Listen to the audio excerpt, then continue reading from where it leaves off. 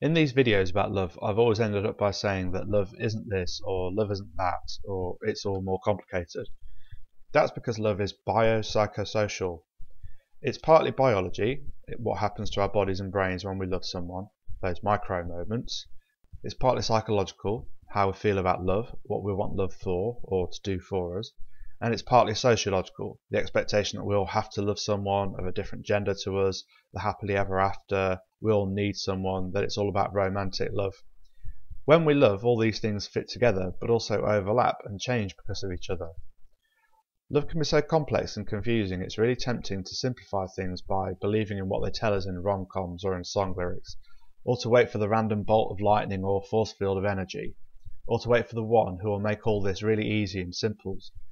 But then believing in these things is not helpful and can make love and relationships harder, not easier.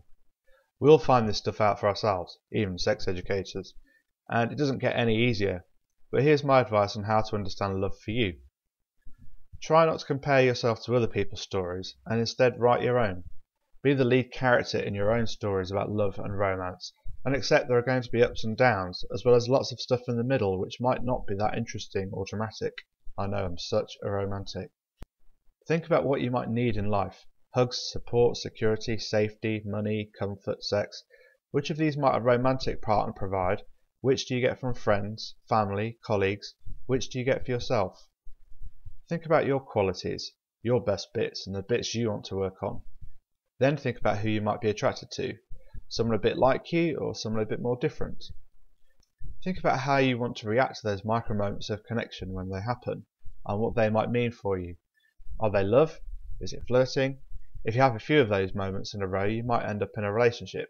If you're in a relationship, it can be lovely to hear someone say that they love you, but maybe pay more attention to what you think is important in a healthy relationship. There are some ideas about this here. Remember that love isn't just about what people say, but what people do too. Some people use the word love to make someone do something they don't want to, like, if you love me, you do this, or to cover up for the fact that the relationship isn't going very well. Lastly, as you're writing your own script, remember that it's always changing. As you experience fancying, liking, loving more, you'll learn more about yourself and what you want. Try to learn all the time, and remember that it's always going to be complicated.